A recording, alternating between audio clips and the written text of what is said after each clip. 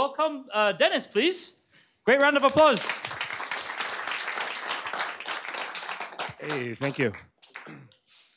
So first, apologies that I did not have any dog pictures in this. Once I saw the poocher demo, I was like, why was I thinking not putting dog pictures in here?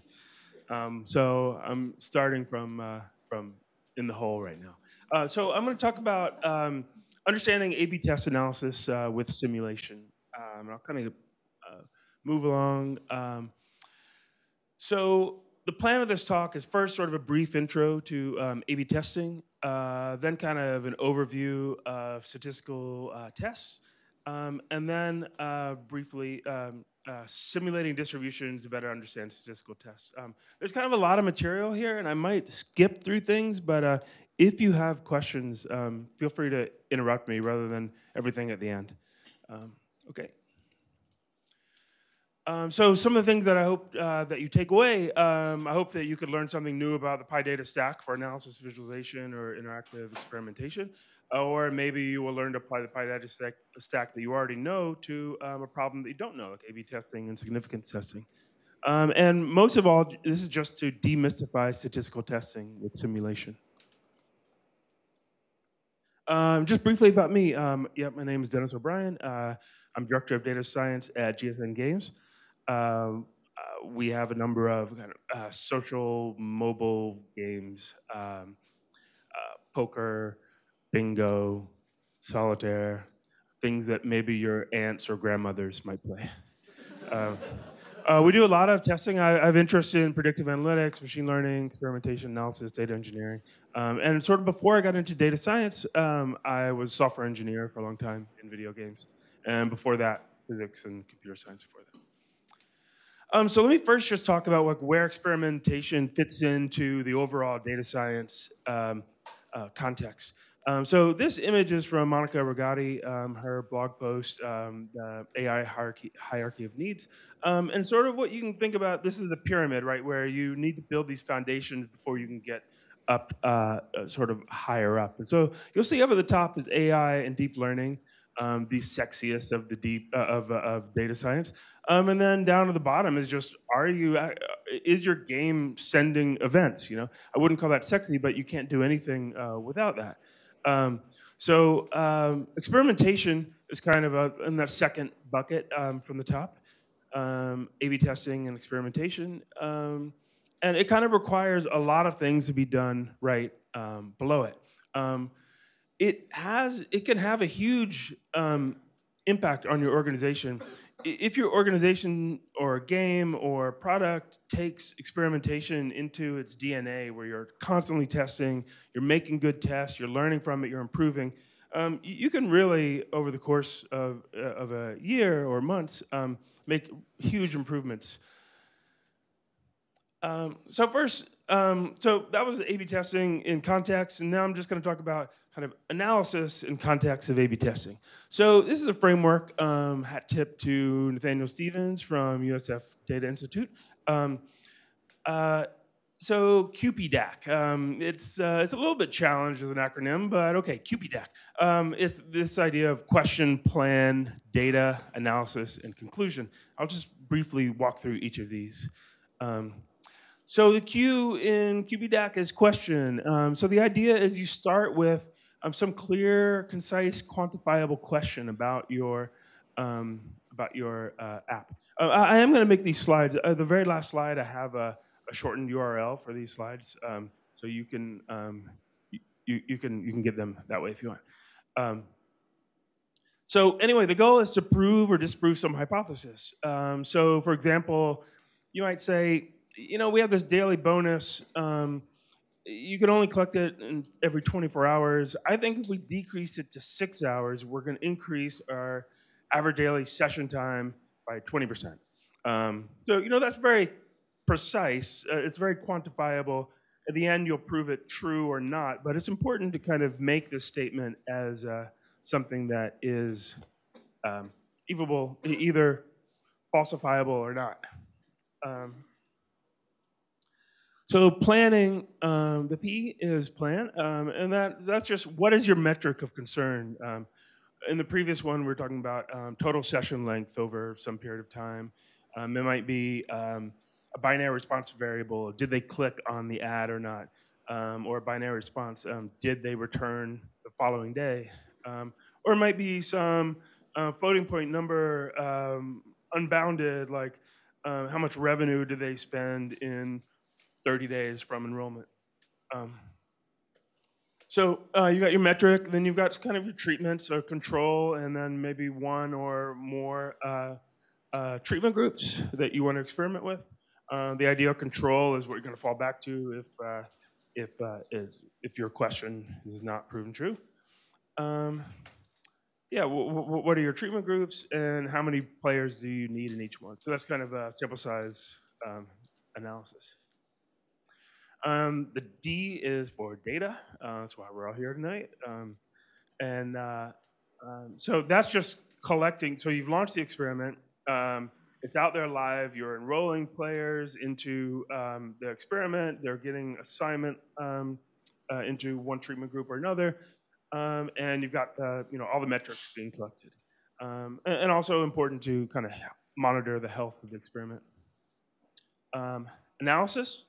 Just analyzing the data. So you've concluded the experiment, and you want to answer some questions. The question you started with, you want to answer with statistical inference.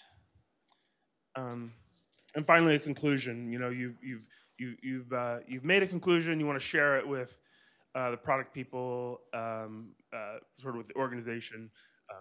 Document it for yourself in 6 months. So yeah, we're only going to be talking about this A in QBDAC. So we're really focusing on just one small part. So in this whole thought experiment, we've already concluded an experiment. We have the data.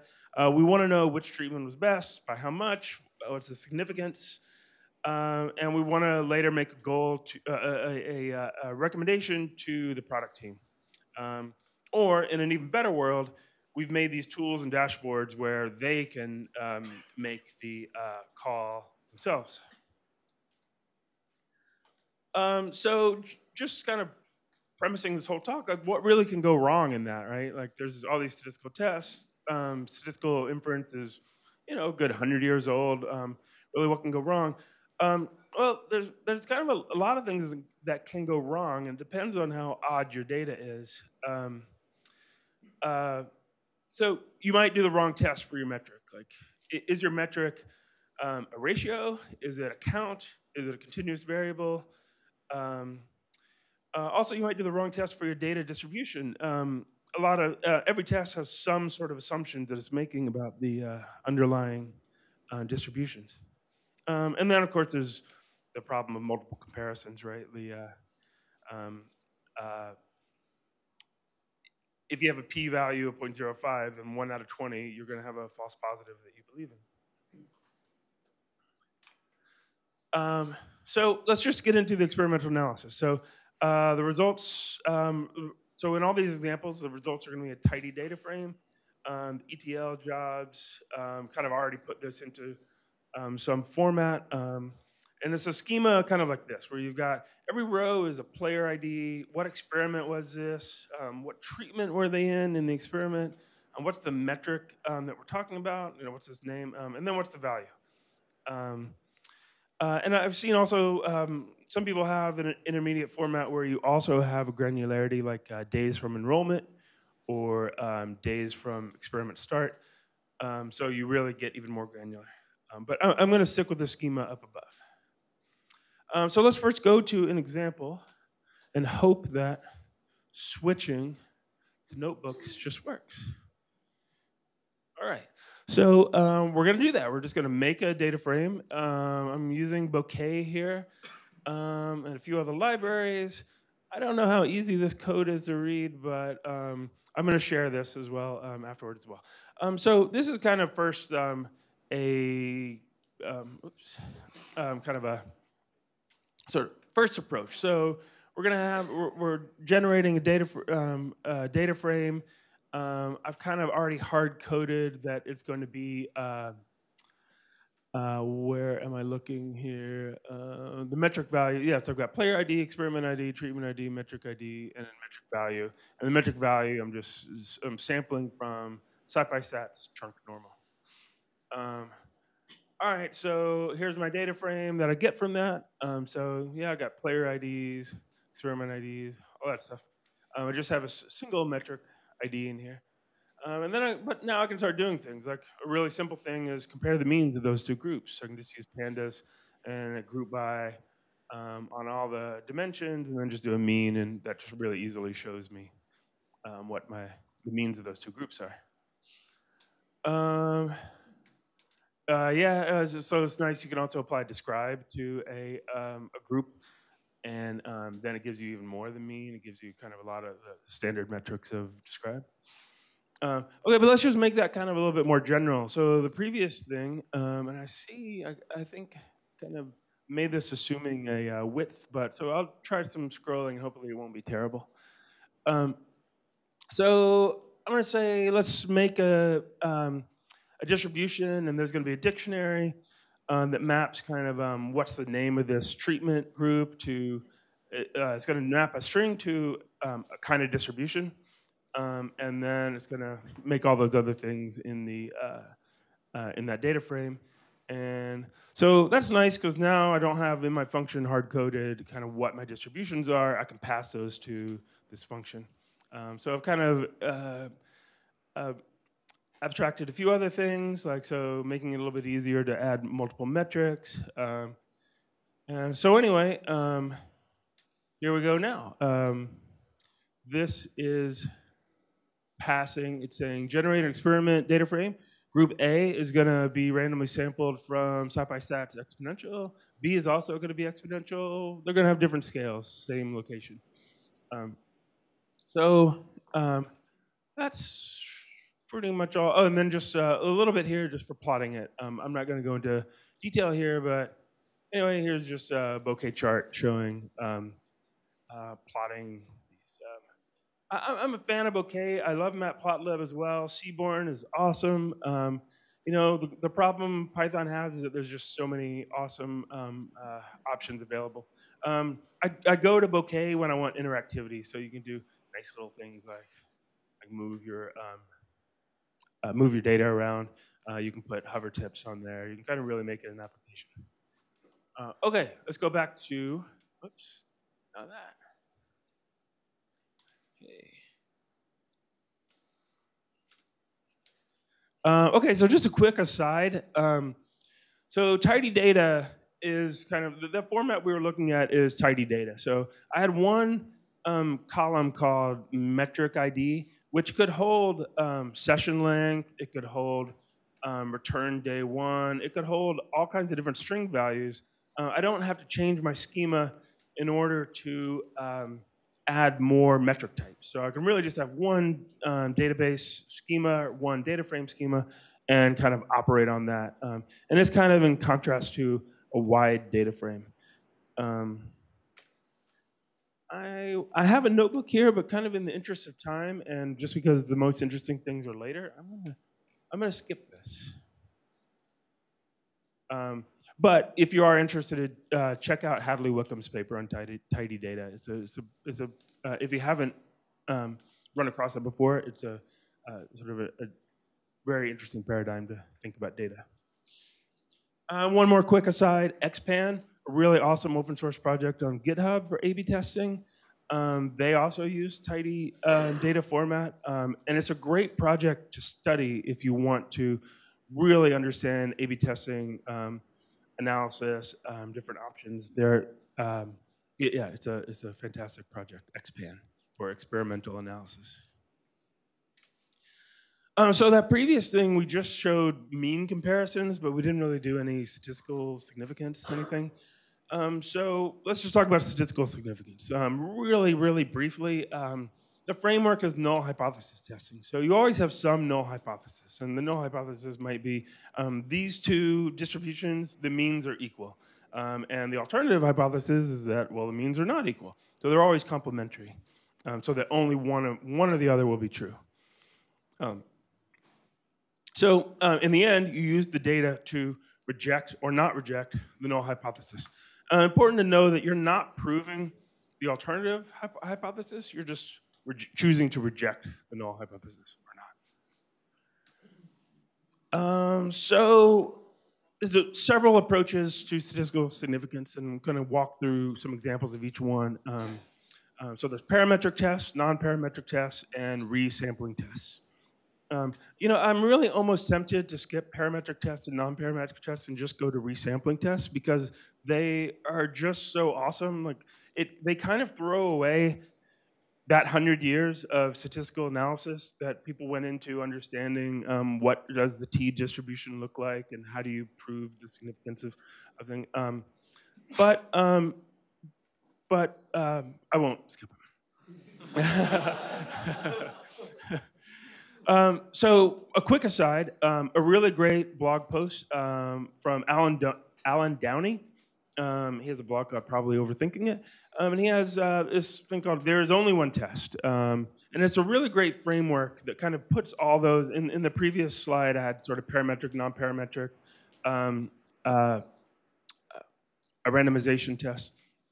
And they're really all doing the same thing. So here you can see you kind of have data. That's the data that you captured. And then you have some model of your data under the null hypothesis. And that's kind of simulated data. And those two things together give you a test statistic. And that test statistic then gives you kind of this observed effect and a p-value. So whether you're talking about parametric, non-parametric, or randomization tests, they're all doing the same thing. It's just they're going about it in different ways, different assumptions. So first, parametric tests. They make some assumptions about the data distribution, and then they make some statistical inference on the data given those assumptions. So usually they test for a specific moment of the distribution, so a mean comparison or a variance comparison. So just some examples, a t-test. It assumes your response variable is normally distributed. Groups have equal variance, that's important. Continuous, and it's also a continuous value. Z-test, it assumes your test statistic is normally distributed, kind of under the central limit theorem. So let's just go to an example of what this looks like. Okay, so see, that's 30 data frames. Okay, so this is quickly on t-test. So starting to now, some of the code that I wrote in the previous notebooks, we're putting it into shared code, and so I'm doing auto reload. Here's importing all that code. Now I'm making an experiment data frame with sort of a normal distribution. So one of them is centered at 80, one's at 78, same scale. Generate the data, and then let's see what these distributions look like. Oh, normal distributions. I actually, at work, I never see normal distributions. Nothing is ever normally distributed. In statistics textbooks, you learn all about normal distributions, but it's really rare, unless you're talking about an aggregate or a sum or something.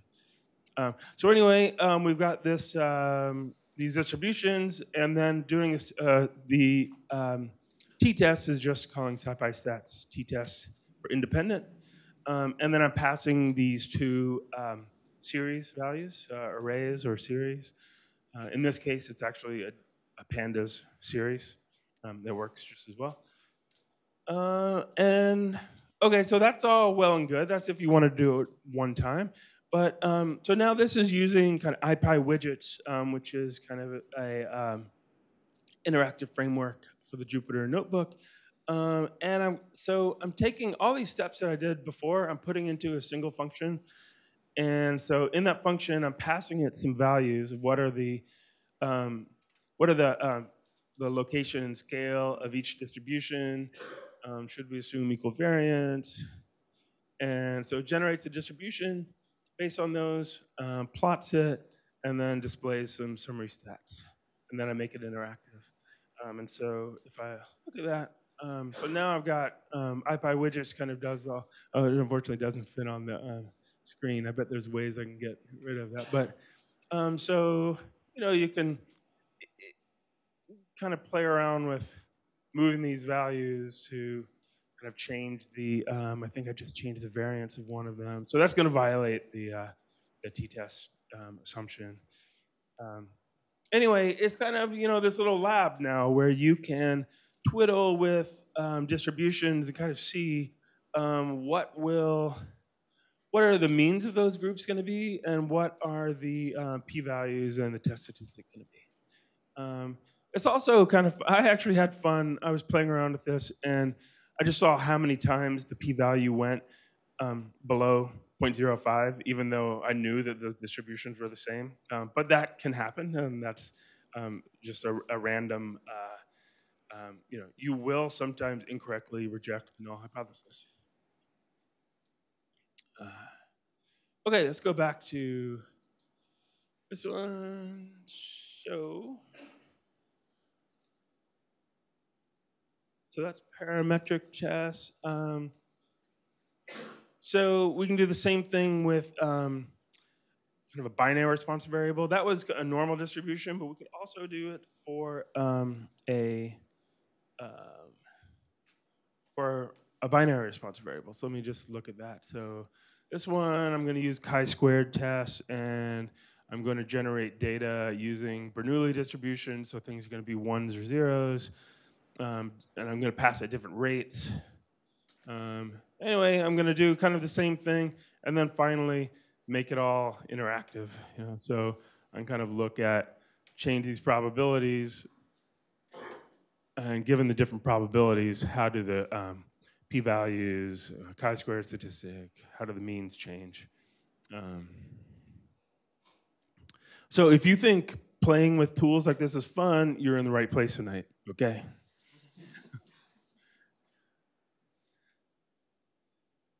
So, and one more. So this is, again, a parametric test. And this is kind of exploring when things can go wrong with parametric tests. So it's kind of playing around with, what if you throw outliers in your data? So maybe you have kind of a normal distribution, but you also have like a couple of oddballs in one group.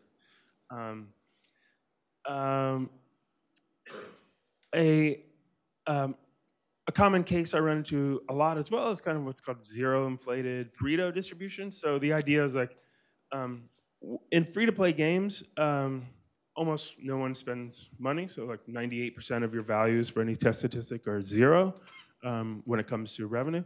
And then the other 2 to 5% or whatever are non-zero. And of those 2 to 5%, they're crazy distributed. So they violate everything about a normal distribution. But I'm going to skip this because, again, in the interest of time. So non-parametric tests. So they don't make these assumptions about the distributions of the data. So instead, what they do is they transform the data in some way or another. And the different tests do different transformations. Some examples are the rank. That's probably the primary example. I kind of had to go for a stretch to find something else. But the idea is, I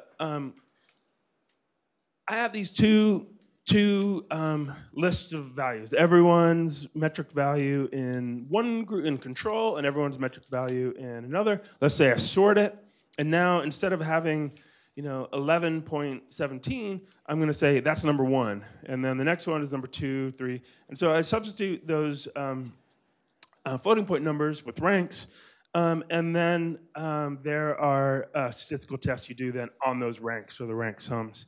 There's also dealing with tie breaking. So it's pretty cool because it's now much more robust to outliers. And for some of the tests, some of the tests, they really don't lose any statistical power. Like they work as well as, say, a t-test on a normally distributed data. So some examples: Mann-Whitney U-test, Kolmogorov-Smirnov test. So let's go into an example of one of these.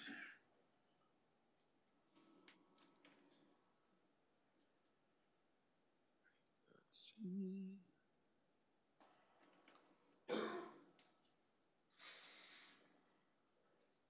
All right, so this is going to be with a Mann-Whitney U-test. So again, this is kind of the same framework I'm doing for all of these. I'm going to generate, this time I'll do a log normal distribution. and I'm going to use the Mann-Whitney-U test. I'll get its test statistic as well as p-value, and then I'll display all that stuff. Okay. All right, and yeah, this is so this is something to play around with. But I just got the 5-minute signal, and I want to get to some of the more interesting stuff. So let me make some tracks here.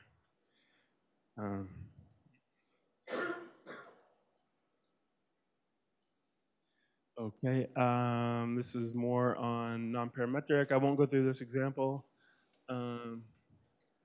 Okay, so resampling and randomization tests. So this is kind of the third paradigm of testing that I was talking about. So in this one, you're just randomly rearranging or resampling the data in order to make some statistical inference. Yeah, let's just go into, so I'm going to talk about two cases here. One is kind of bootstrap sampling, and the other is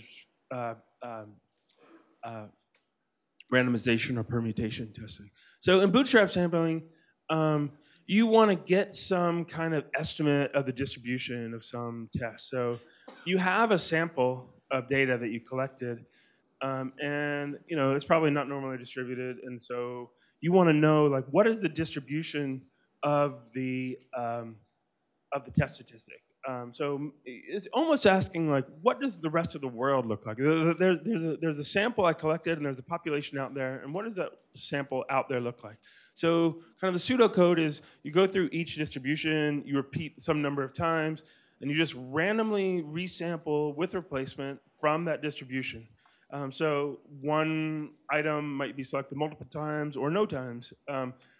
So you select it of size m or n, whatever your original size was, and then you apply that statistic, whether it's mean or median or p95 or whatever it is you want to do. And then you kind of look at your distributions. It kind of gives you confidence intervals and things like that. So I have an example of that, but now I probably have 2 minutes, so I'm going to skip that. Here's an idea of using bootstrapping for stratified sampling. I'm going to skip that.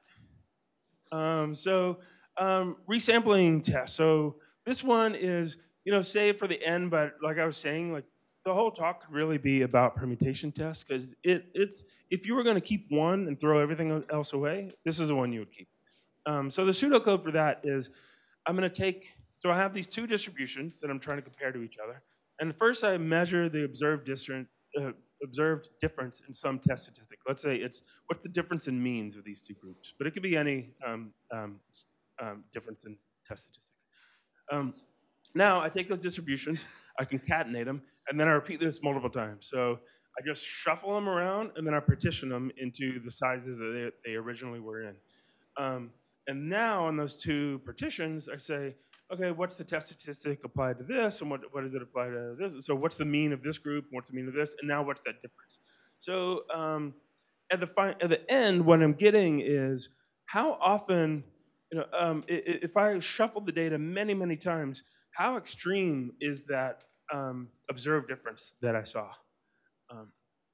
So this is actually, really nice and simple in Python. Let me try to go to this. Is this high? Okay, so I am going to generate some data, more log normal. And I have several, I'm not going to go into depth here because I probably have -1 minute. But here is just kind of the simplest, least efficient way to do it, where I'm just iterating through all the samples. And I'm doing exactly that pseudo algorithm that I told you. 1 minute, all right. And then finally at the end, I'm getting kind of, so in my programmer art blue, this solid line is kind of, this is the observed difference that I saw in between those two groups.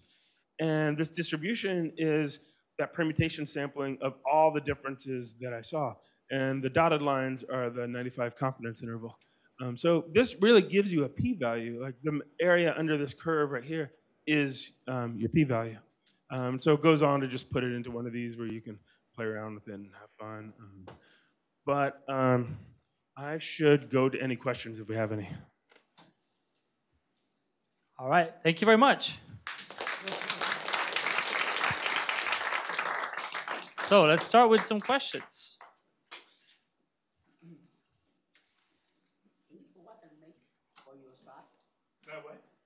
Oh, yeah. Hey, sorry, behind the column. I was wondering about the resampling. You said that it throws away the 100 years of statistical inference. For the resampling, when did the math, do you know when the math comes around to like make sure that that's correct? Is that also pretty new? So I think it's really been enabled simply by compute power. The fact that you can do several thousand iterations on a data set of 1 million things, and you can fit that into memory if you want to, or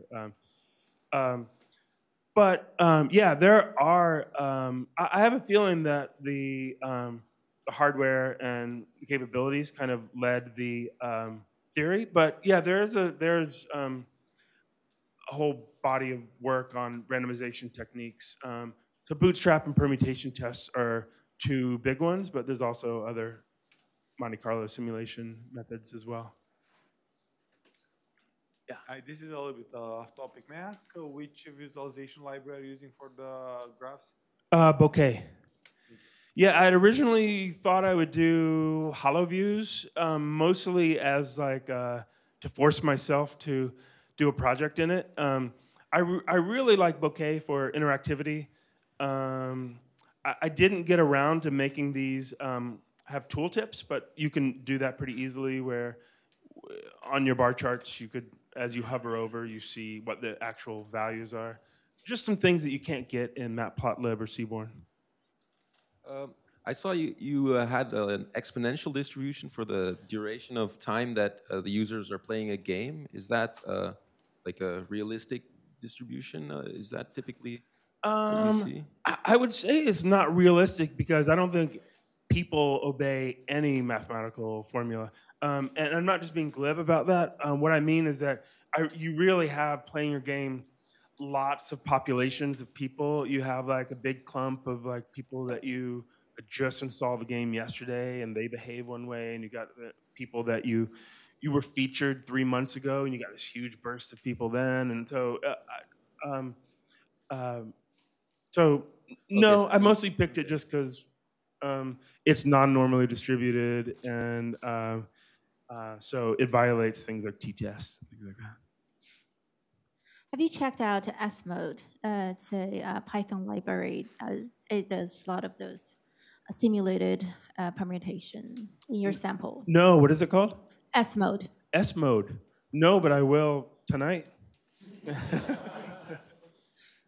All right. Well, thank you very much, Dennis. Let's give a last round of applause.